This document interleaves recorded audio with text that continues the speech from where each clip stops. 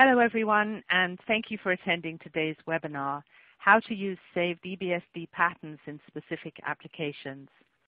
Before we begin, I'd like to cover a couple of housekeeping issues. At the bottom of your console are several application widgets you can use. If you have any questions during the webinar, you can click on the Q&A widget to enter and submit them. We'll try to answer these during the webinar, but if a fuller answer is needed or we run out of time, you'll receive an answer later via email. A copy of today's slide deck and some links to additional materials are available in the resource list widget that looks like a green folder.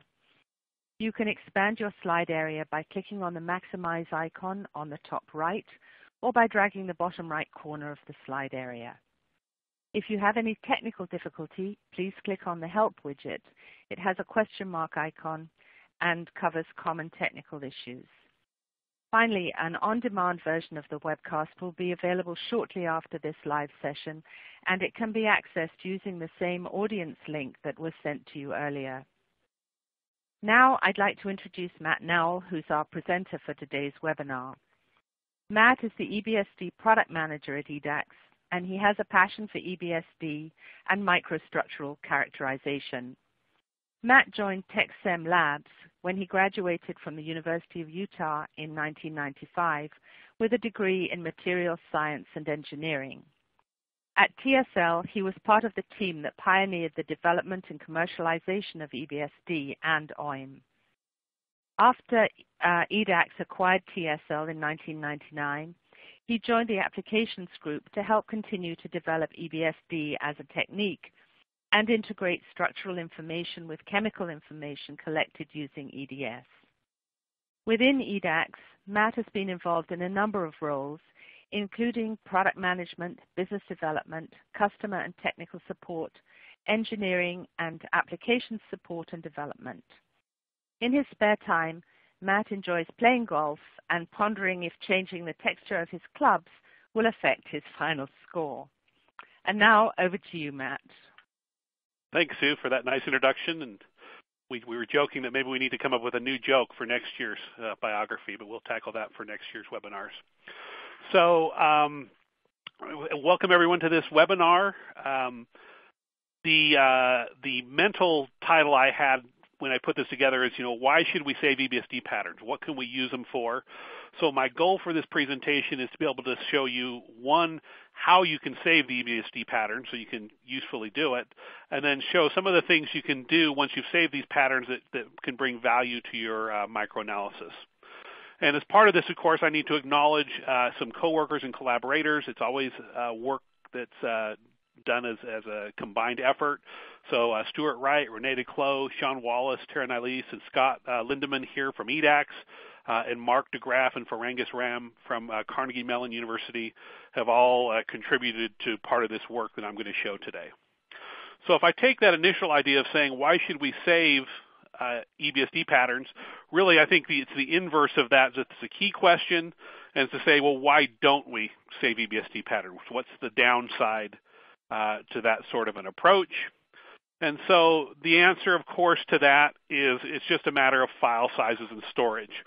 So if we look at how large files can be, if we just save our orientation data only in our OSC file format, it's about 750 kilobytes per 10,000 measurements to store that data. If we store that data plus the Huff peak data, which we'll explain exactly what that is, but it's essentially where the bands are for each point, for each pattern in a data set, it's about 2 megabytes, so it's just a little under 3 times larger than just the orientation data. And so when we start saving patterns, file sizes start to get larger. So we have different file formats I wanted to discuss. So if we look at a 96 by 96 pixel image, which is kind of typical for basic, cubic type materials, the default file format we currently recommend is what we call the UP2 or UP2 pattern file. It's a 16-bit file that's uncompressed, and that file size would be about 180 megabytes. So it's about 240 times the size of just the orientation data. We could also do the UP1 pattern file, which is 8-bit uncompressed. For general reindexing, that's probably just fine, but for things like HR-EBSD where you might want more data depth, I'd still probably recommend the 16-bit, but it's smaller. It's about half that size, about 90 megabytes.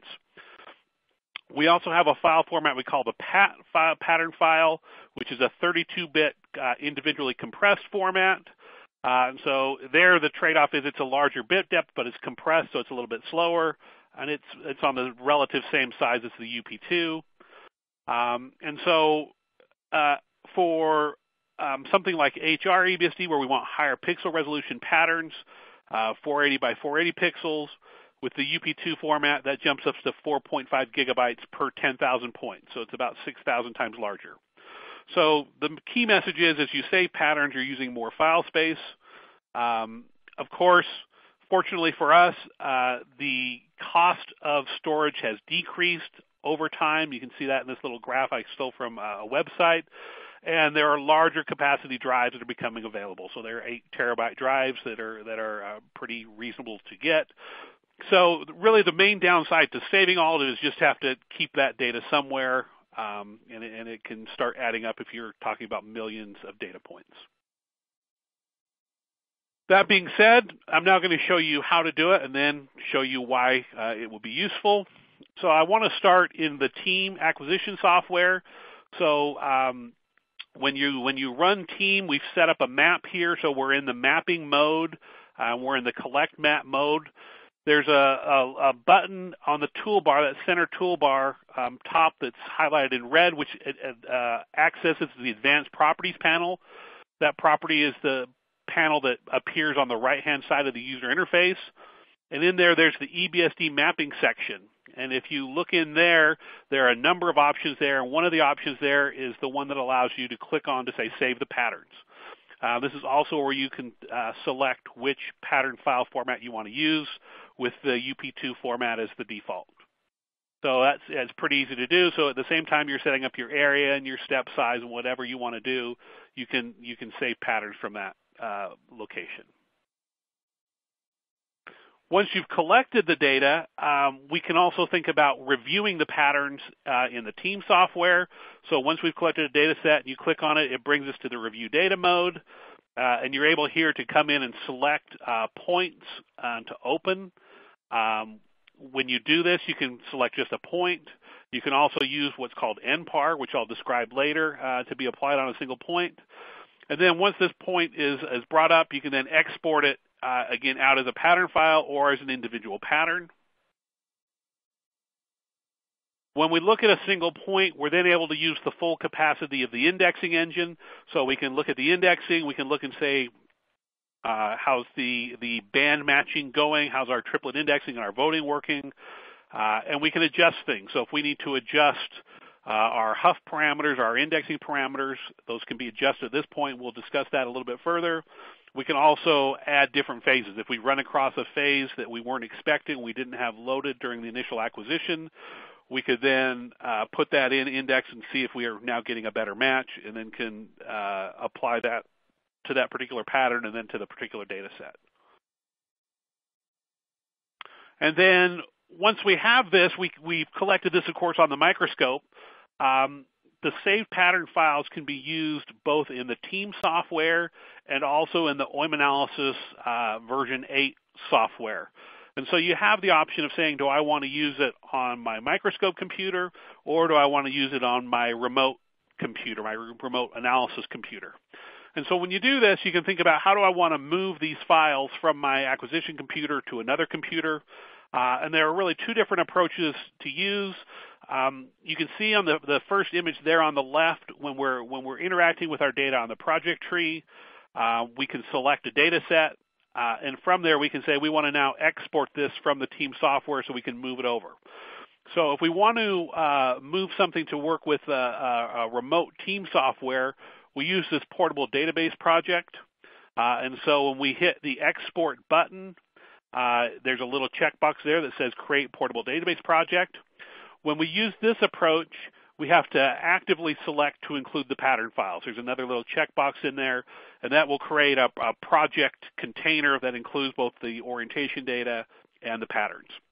If we don't want to worry about a project, if we just want to export OSC files and pattern files, we turn off the portable database project option, and it's just going to export the two file names into a folder, one an OSC, one the pattern file with the selected pattern format, so a UP2 or a PAT format, whatever you had selected.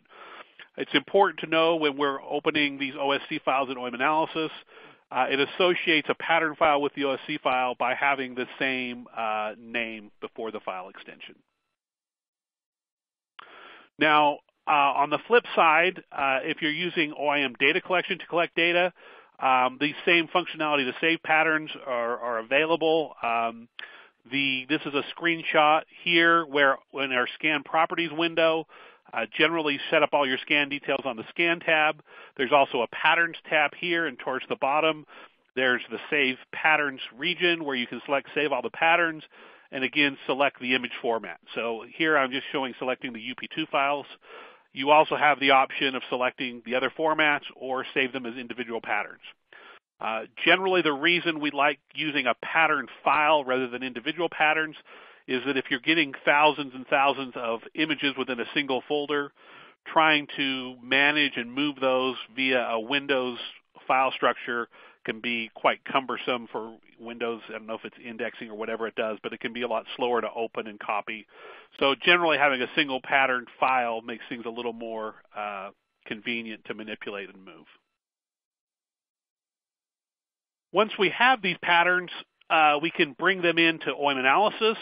So when we open the OSC file, if in that same directory there's a same file name with a pattern format extension, it will realize to say these two are associated and will show in the scan summary that patterns are available. So there on the image there in that red box, it says there's patterns available from that particular file name. So then you're able to do functions that are tied to having saved patterns available. And so once we have those patterns, now we're at a point of saying, what are some of the things we can do with these patterns and what might make it interesting? The first thing I want to show is what we call FlexiView. And so FlexiView is a feature in OIM analysis that allows for sort of a flyby or dynamic review of things, or also a static review where we select specific points. And of those, we can look at what the unit cell looks like at a particular point for a given orientation, a pole figure representation of that orientation, reconstructed EBSD patterns, which I'll show an example of here in just a second, and then save EBSD patterns. And so you get access through this through the FlexiView tab. So anytime you create a map in OIM analysis, there's a map, and then to the side or the bottom, there's a dialog window and a set of tabs that allow you to do your interactive analysis, your summary, your notes. One of those options is also for FlexiView, so that's shown there in that little red box in the image. And once you have that, you have the option to add and remove the different FlexiView options. So in this case, I'm adding different static options for the unit cell and pole figures and patterns. And when I do that, and I then go click on a point in the map, it shows area 1 there that I've clicked. And now for that point, it shows those 4 representations. So on the representations there on the bottom left shows the reconstructed pattern. That's the pattern based on the peaks detected with the Huff transform. And to the right, there, the bottom right, we see the actual saved pattern. And you can see the correlation between the reconstructed and the saved. And basically, that's why the indexing works. We're finding the bands that actually occur in the pattern. And so this is the static review with FlexiView. You can also do a dynamic review, which is harder to show in a webinar and a PowerPoint. But as you move your cursor throughout the image, those images would now dynamically change. And with the FlexiView, we can also add more than one static review. So here I've clicked another point here. So the most recent point, the number changes. You can see I've gone across a twin boundary. The number says 1 now within that twin grain. And the display for that point is changed.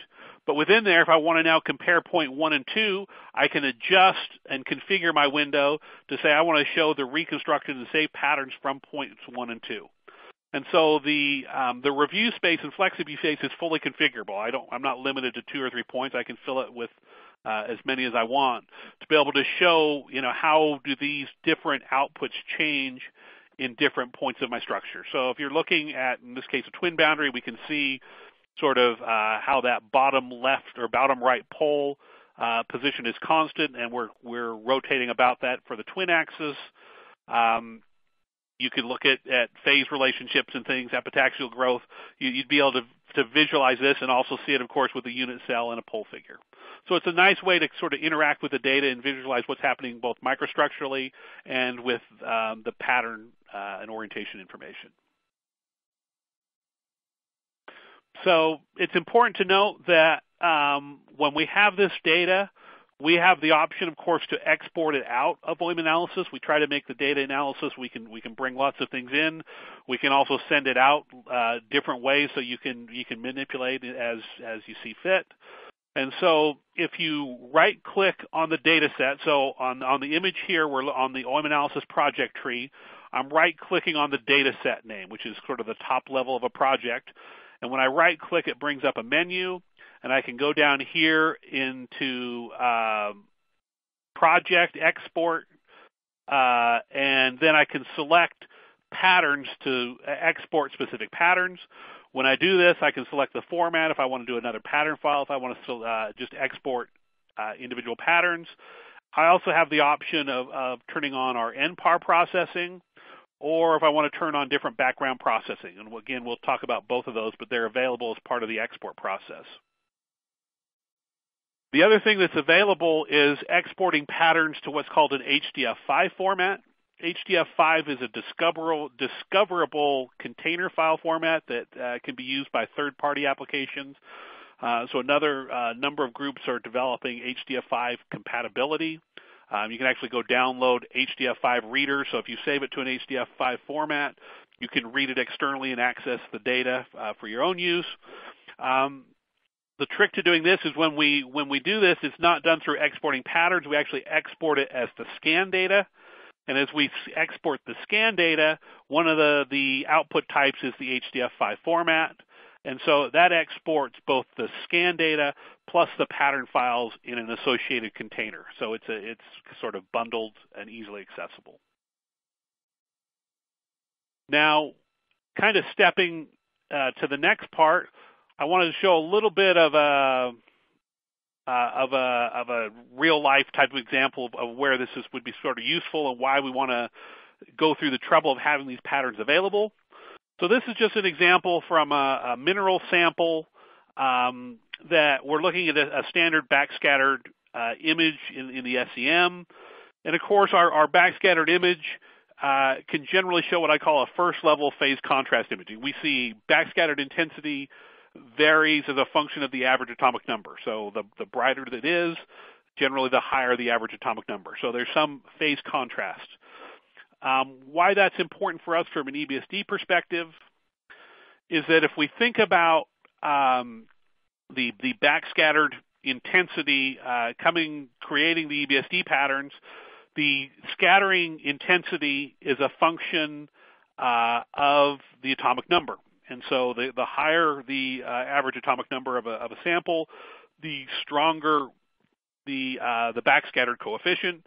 So this is just this equation just kind of shows the parameter that's important. I'm not going to go through and try to explain it other than basically to show on this curve that as the atomic number goes up, so you can see we start with Z equals 12 going to Z to 79.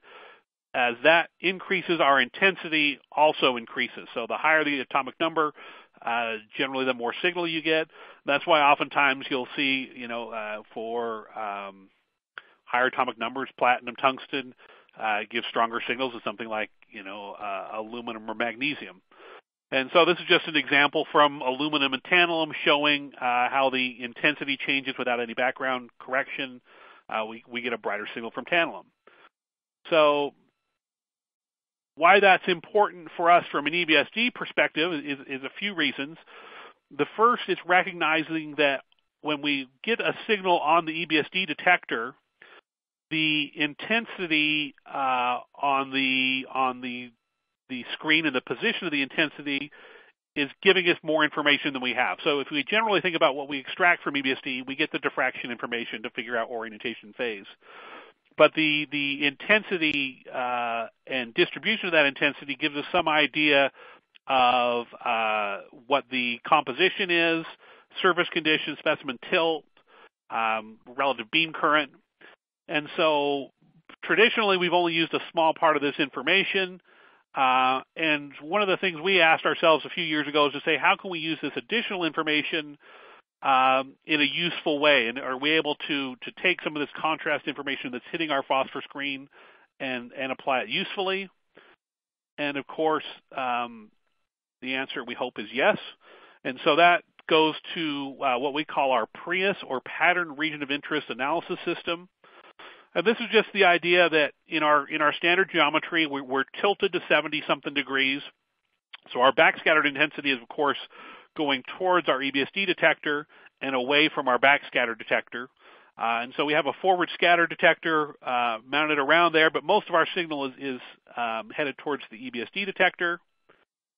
And if we look at an EBSD pattern, we of course get a signal on the diffraction signal on the phosphor screen that has some spatially specific information.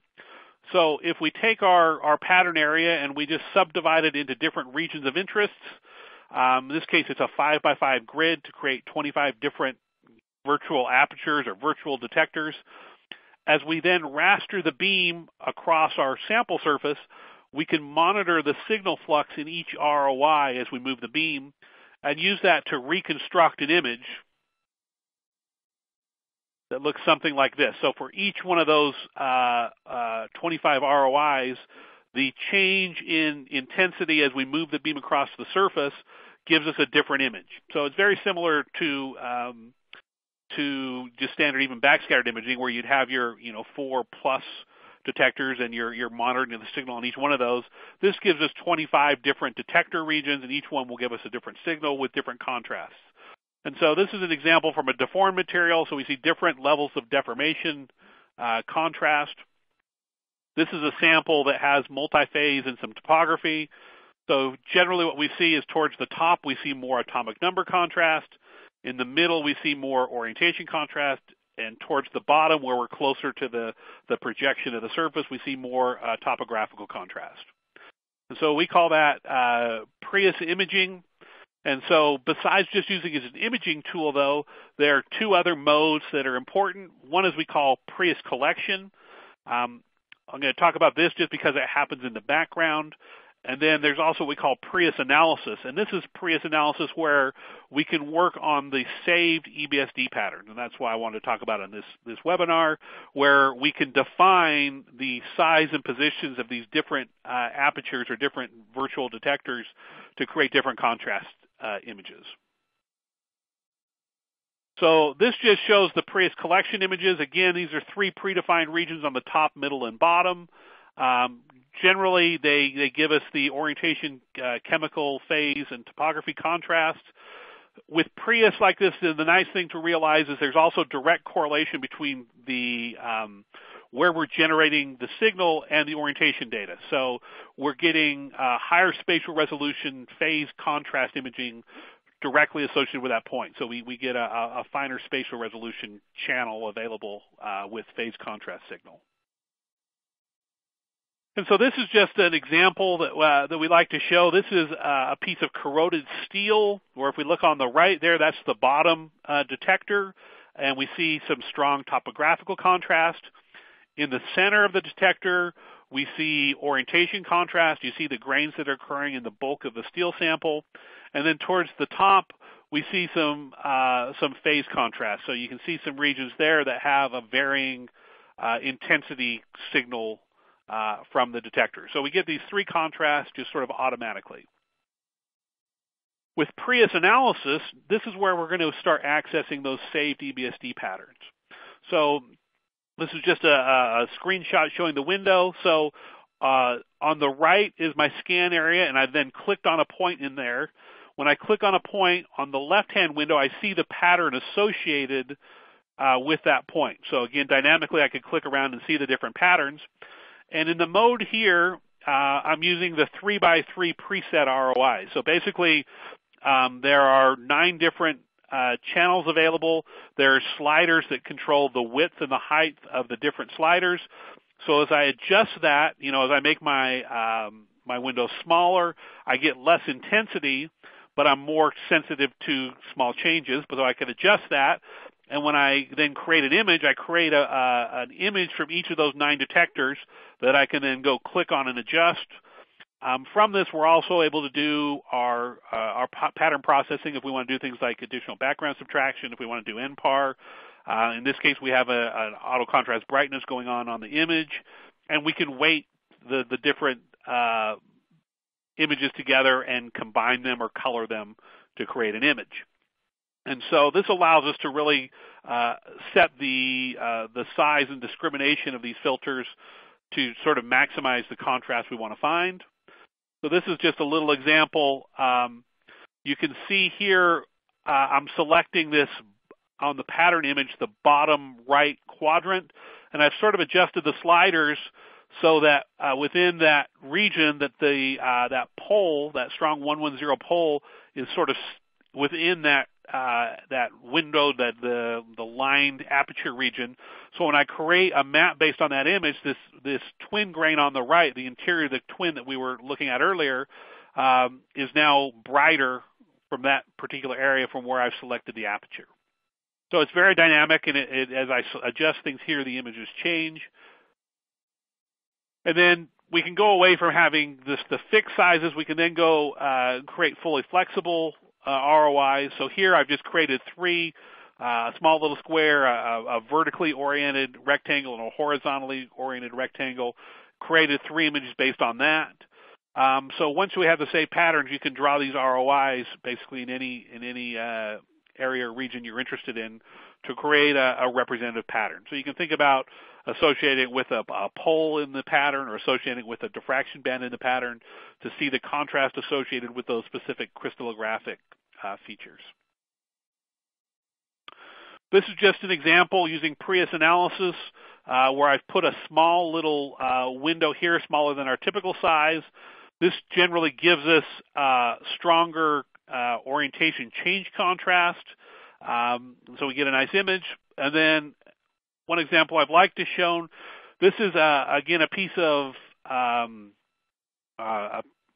don't remember if it's, I want to say it's aluminum, but I'm not entirely sure if I'm remembering that right. But if I look at my 3 general images, the top, the middle, and the bottom, in all 3 cases I see the orientation contrast, but I also see some of the surface topography on the sample. And so what we wanted to do is to say, can we isolate the orientation contrast from the topographical contrast and then just pick out the one we want? So in this case, we drew a long, thin vertical band within the pattern. We created an image based on that ROI, and then we get just orientation contrast, and it suppresses the topographical contrast to get an orientation contrast channeling that. And so that's PRIAS. So coming back to our multi-phase sample, our PRIAS, our upper detector image, shows a similar atomic number contrast than we see with the backscatter detector. And again, we get 1-to-1 correlation with our PRIAS contrast as we do with our EBSD orientation and then also simultaneous EDS information. They're all being collected from the same point. And that allows us some additional correlation of our PRIAS imaging and our orientation measurements, and also with saved pattern functionality. So within OM analysis, we can access saved patterns through the highlighting toolbar. There's a little button on there that looks like a representation of a Kikuchi pattern. When we highlight there, the tooltip says reindex points. So if I select that function and then I click on any point within the EBSD map, it will then open that EBSD pattern associated with that point. And so we get a user interface that looks something like this. So it brings up the pattern from that area, and there are 3 primary user control functions available in that pattern. The first one, labeled on the red diagram there, is number 1. is the pattern indexing controls. So this looks pretty similar to what we saw in the team pattern window. This is where we can tell it to index. This is where we can toggle the overlay. This is where we can go from manual band detection to the Huff band detection. We can interrogate different bands in the material to see if they should be activated or not. That's just how we interact with the indexing. The section 2, the re-indexing control, is shown there in the blue. This is where we re-index. So when we talk about we're going to take a pattern and we're going to recalculate the orientation and or phase. And so we can re-index on a point level, a partition level, or a data set level. And we'll talk about that. And it's also in these re-indexing controls where we access what we call our chi-scan functionality. And then over on the third window, the most important really for this part of the webinar is this is where the different settings are that allow us to adjust what we're doing for a specific pattern. So I wanted to go through some of these settings to show some of the things we're going to be able to do with these saved patterns. So if we think about an EBSD pattern, right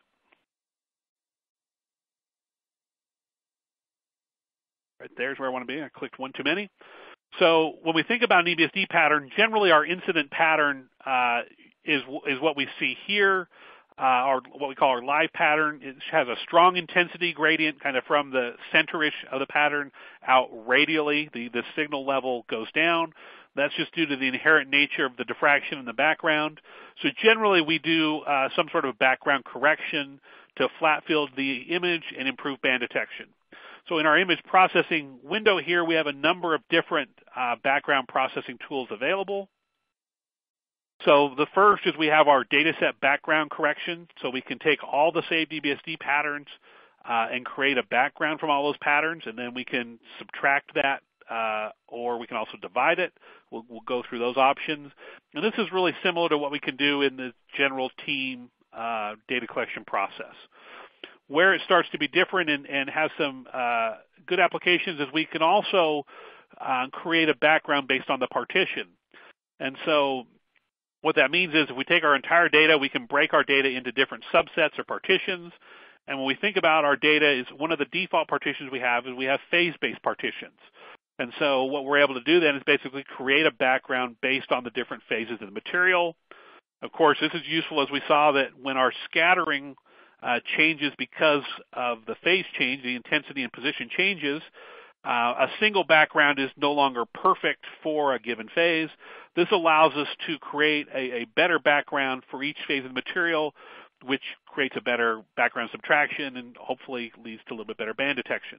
So if you have materials where you have a strong atomic number contrast, and one of the classical ones would be the synthetic diamond applications where you have a low Z number carbon-based diamond grain, and then something like a tungsten carbide that's much higher average atomic number. Getting the background subtraction to work well with that is a little tricky, but if we create a background based on each phase, it then becomes very easy to do that.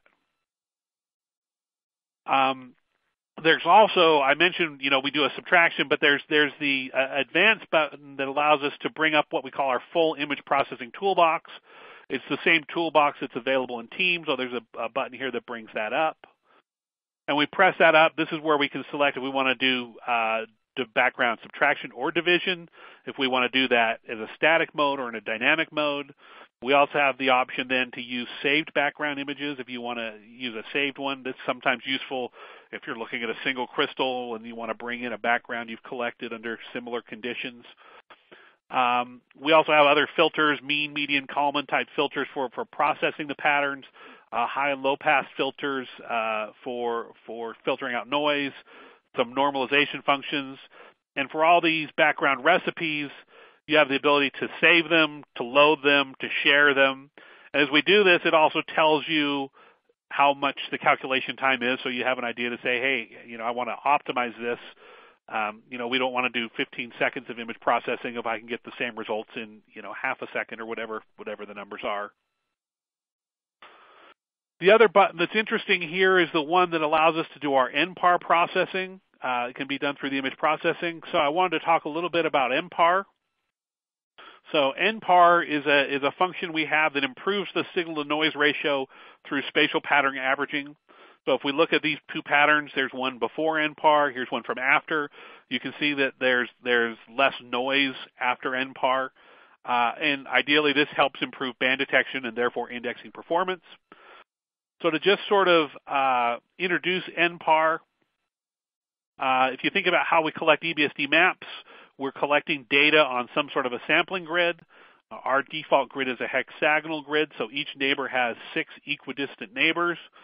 Of course, for EBSD, our traditional indexing relies on finding the position of the bands with our Huff transform. And as our patterns become noisier, it becomes harder and harder to find those bands. And so this just shows an example as we push our system to the limits, and that can be done either through making the camera run faster, running at lower beam currents, running at lower voltages, whatever we do. At some point, the noise level on our camera increases, and so the indexing performance here, shown on the vertical axis of this graph, starts to decrease as we increase noise on the horizontal graph. And so we know this is material dependent. This chart here shows 4 different materials that the drop-off occurs at different noise levels, and the amount of drop-off changes. But really the question is, as this performance starts to drop off, is there something we can do? And this is where was one of the driving forces for developing this NPAR processing, is to try to make this better. So traditionally, we've addressed signal to noise through frame averaging.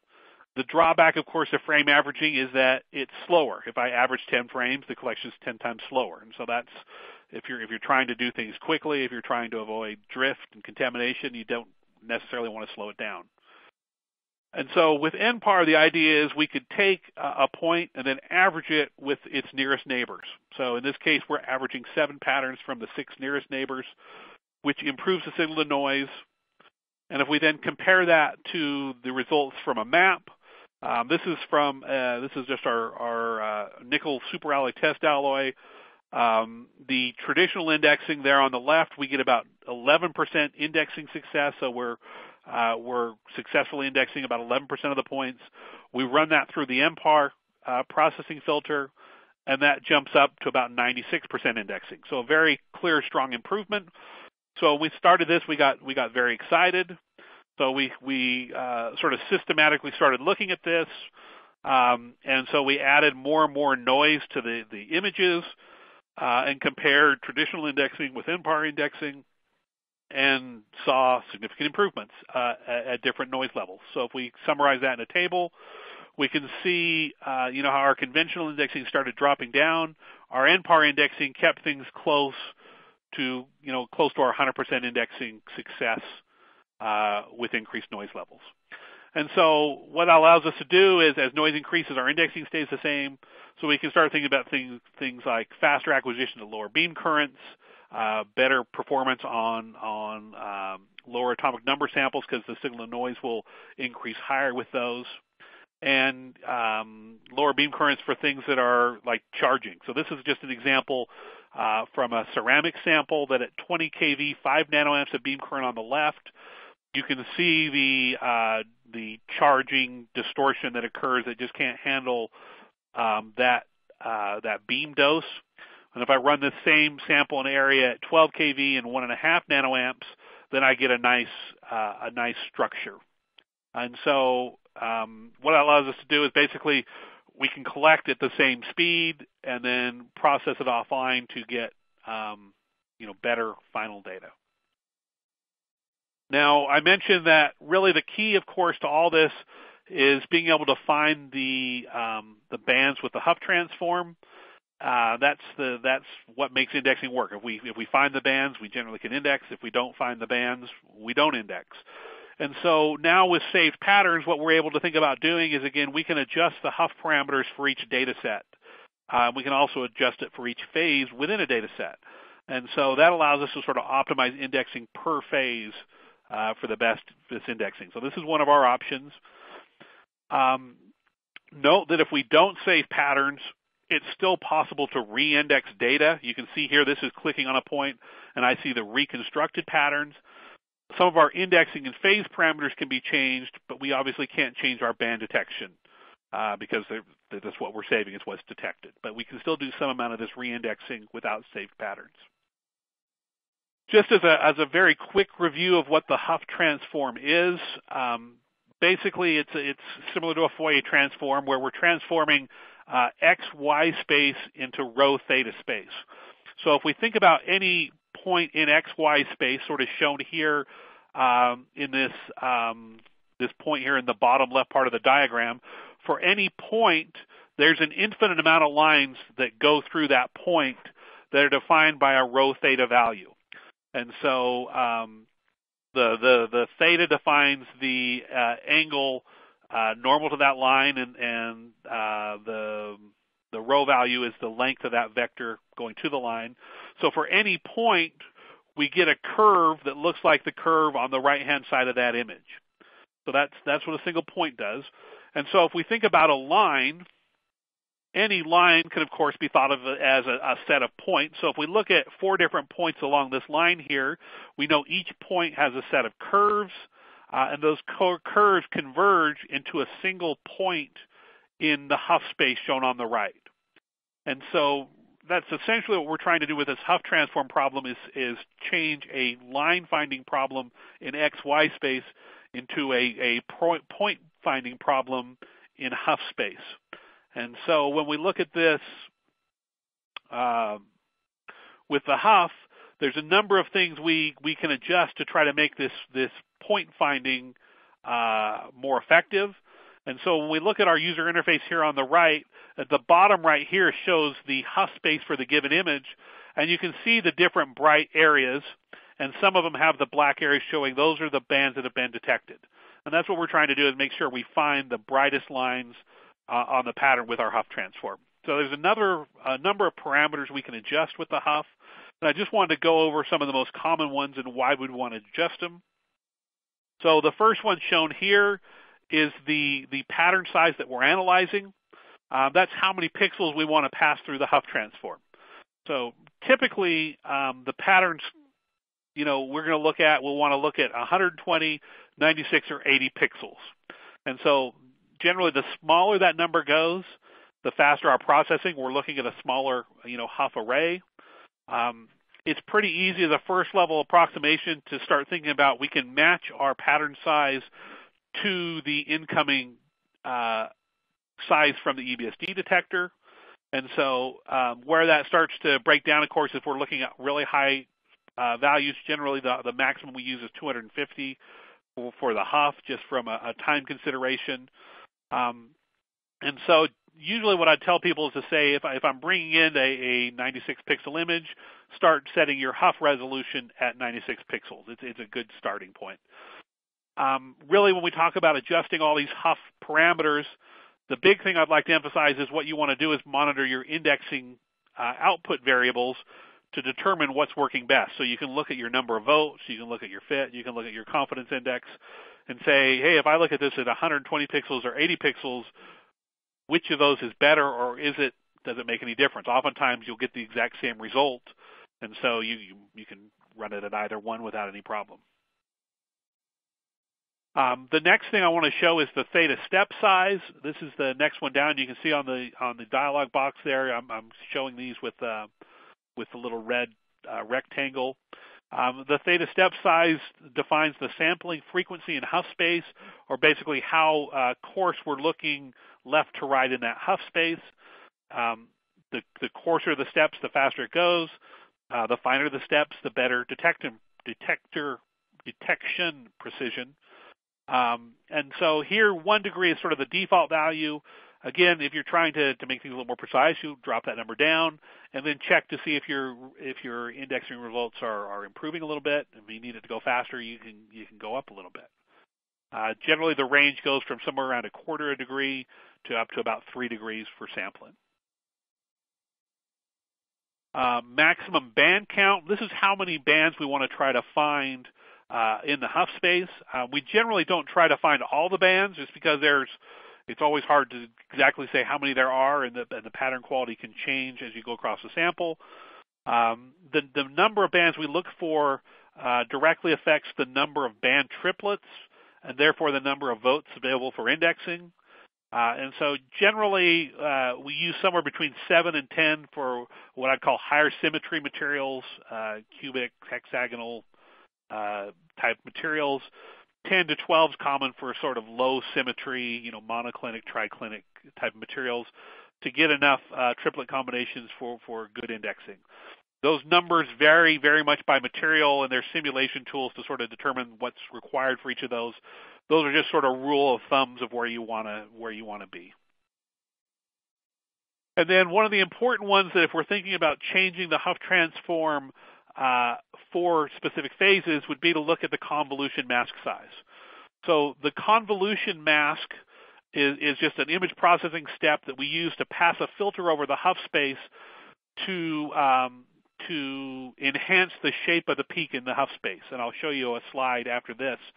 And it's just to make the bands stand out better for detection. So our default size is 9 by 9, but we can go as low as I think 3 by 3 up to maybe 15 by 15. There's a range that goes lower to higher.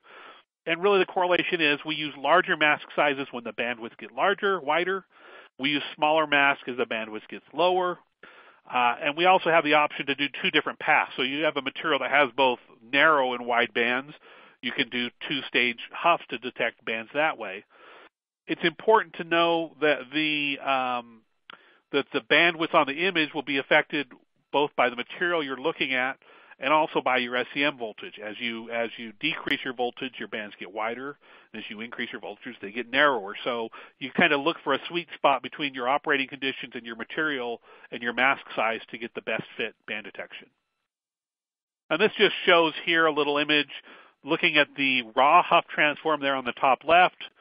The Huff peaks generally have a pretty characteristic shape of a little trough, a peak, and another trough. And so in the Huff space, that looks like a dark region. And so when we pass this mask over that, we enhance the shape and the contrast of that peak in Huff space, which makes band detection a little easier. The other feature or the other setting that I like to play with is the vertical bias setting. This is just a little weighting feature that adjusts if we want to find things higher or lower on the phosphor screen. Again, we know that different materials will give different intensities as a function of working distance. So if we have a multi-phase sample, we can't necessarily optimize working distance for each phase as we're scanning. We'd have to, move the sample or detector or something. That's just not what happens. But what we can do is now we can adjust the bias per phase for reindexing. So if we want to detect things higher on the phosphor screen, we increase the vertical bias. We want to detect lower, we decrease it. 0 is, of course, the default with no bias. So we can optimize band detection per phase through this approach. The other thing we're able to do is we can add new phases for reindexing. So again, if we've looked at our data set and we say, hey, I found a new phase in here and I want to add it, well, we can add that phase and then reindex all the points or specific partitions to figure out the orientations for just that phase. We can also adjust our phase parameters to optimize the crystallography for phases. So if we might find out we need to change the bands or the number of bands we're having our reflector list, that can be done through that.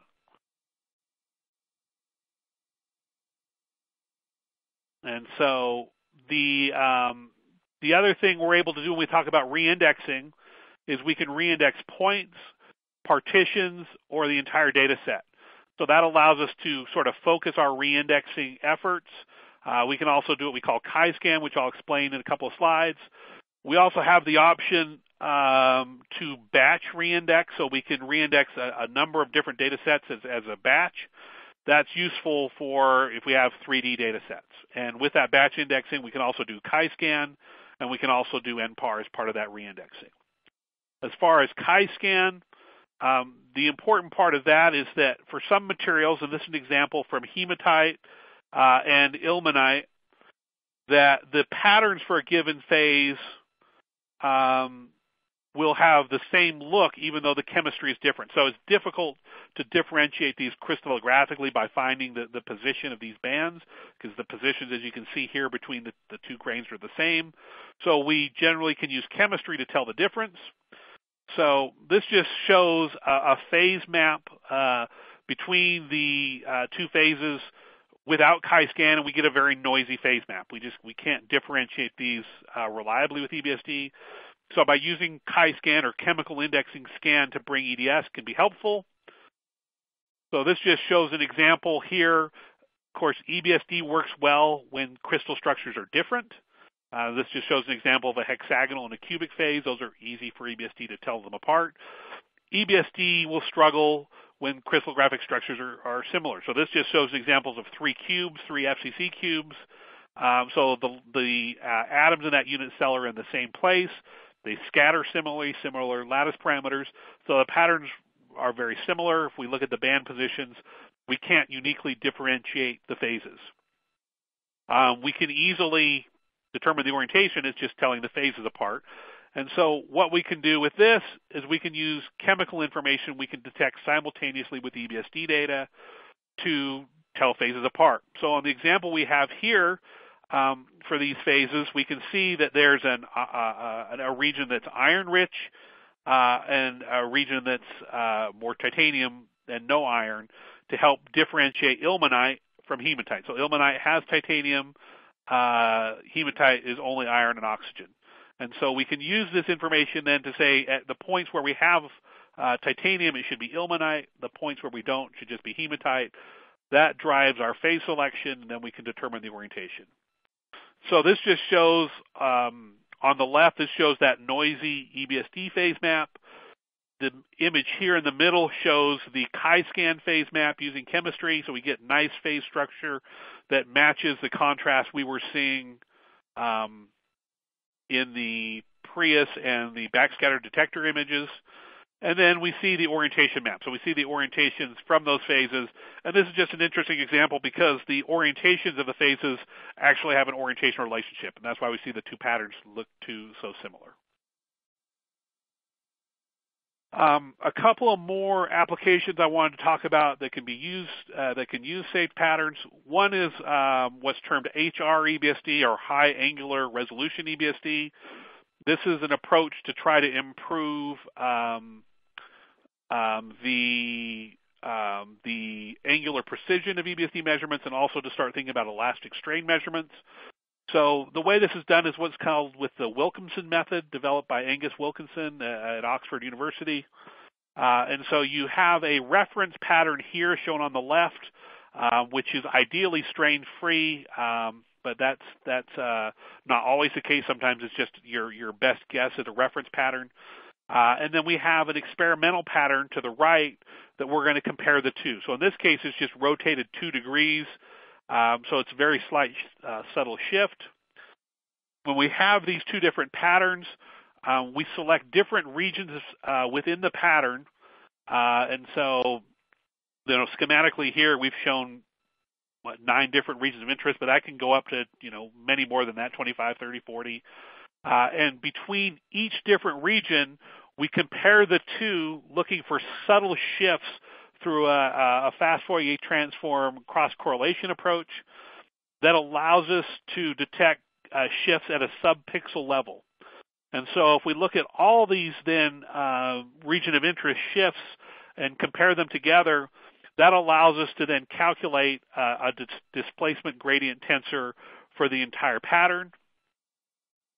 Once we have that tensor can then be broken down into an elastic part, which is the symmetric part of the tensor, and an asymmetric part, which helps us understand the rotations that are then associated with geometrically necessary dislocations in the material, stating, of course, that statistically stored dislocations are not determined by this method.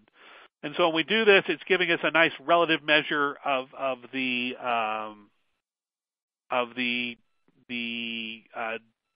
distortions and displacements relative from our reference to our experimental pattern. And so this is just a really a nice example from a paper that Angus and Ben Britton put out a few years ago. This is looking at an indent in single crystal silicon where you can see the strain and distortion fields that are created by this indent. And we see that it can be broken down into the symmetric, the strain components, and the antisymmetric rotation components for material. And for HR-EBSD, this is generally where you're going to save patterns and analyze them at sort of full pattern resolution. And then another application, which is kind of new to the EBSD field and seeing some interesting new applications, is a different indexing approach called dictionary indexing. And so this is an indexing approach where we match an experimental pattern to a library or a set of simulated EBSD patterns for a given phase. This is a little bit slower because you simulate, the representative part of orientation space to build up this dictionary of patterns. And so because we're doing this, it's typically done offline, not online. And this has been developed by Mark DeGraff and his research group at Carnegie Mellon University. And then special thanks to Ferengus Ram for sharing some of her slides with me. And so this pattern here that we show on the left, the circular pattern, is an experimental pattern. The pattern matrix on the right is a subset of all the simulated diffraction patterns for this phase for all orientations. And we basically start comparing one to the other, looking for the best fit to determine the orientation. And where this is nice is as our patterns get noisy or lower quality, our indexing rates start to improve. So this is looking at the camera. This matrix here, the top left, is the top row here is the camera at very high gain, so very noisy. The column on the left shows Huff indexing, so very poor indexing at high gain and low voltage. With the dictionary indexing, you see we actually get a very good representation of the structure. So as signal to noise increases, dictionary indexing works very well. And of course, for us, this is work we did together with Mark and his group, looking at dictionary indexing and NPAR on this sort of a process. And really both work well. Indexing works, or dictionary indexing works, you can see on this distribution, kind of gives the best results, then NPAR, then traditional indexing. And so these alternative indexing approaches allows us to recover data from saved patterns a lot better than just traditional indexing. It allows us to get more data out, especially as we push systems either via speed or via acquisition conditions further than we want to. And so the ability within OIM analysis to selective reindex allows us to target this reindexing on areas where it's needed. If we can index things online fast with sufficient quality, we don't necessarily need to reindex them offline. We can only reindex the points that require reindexing to get a better overall data set. So with that, as a summary, I'd like to say it's easy to save the patterns. The file, the methodology is easy. It's not that much space. It's easy to get hard drives. The saved patterns can be reviewed in both team and OIM analysis software. The reindexing capabilities of the saved patterns allows for improved data quality through background adjustment, Huff parameters, NPAR, and things like that. There are new applications being developed based on the access to these patterns. And of course, thank you for your attention for this. I'd like to also just make mention there are additional resources available from EDAX to help let you know of what's available. So we, of course, obviously have webinars, and these are available after the fact. Oops, I went one forward. Push to audience. We have an EDAX blog where on a basically bi-weekly basis we put out some new content that's usually pretty interesting and fun to read. We have our YouTube channel with different information. And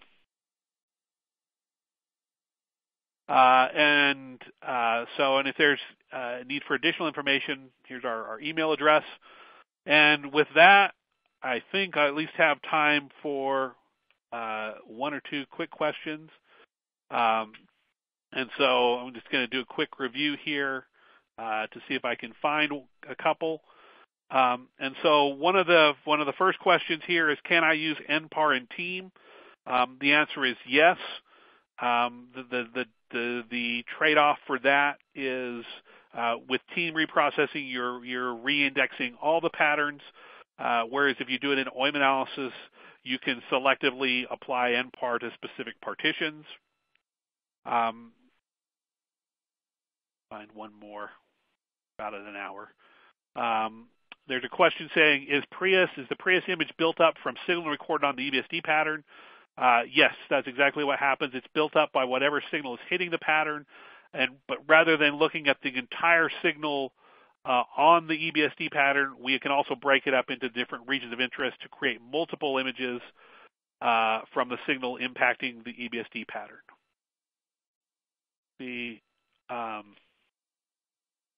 There's one more question here, but it starts going into deformation by dislocation slip, and so that one would probably take me a little bit longer to think about and a little bit longer to answer. So I'll go ahead and answer that question offline, and so this will follow shortly. So with that, we're at the 1 hour and 1 minute mark, so I'm going to go ahead and stop. Thank you for your attention. We appreciate you listening. Thank you very much.